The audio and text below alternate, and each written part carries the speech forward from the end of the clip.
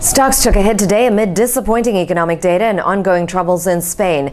In economic news, the Richmond Fed's report, which measures regional manufacturing activity, fell far short of expectations, marking a low not seen since April 2009.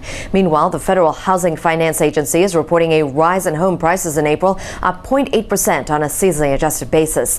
On the earnings front, AT&T beat earnings expectations, but revenue fell slightly short. Chipmaker Texas Instruments reported better than expected earnings for its second quarter, but warned of uncertainty in the third quarter. The company had its price target cut by several brokerages.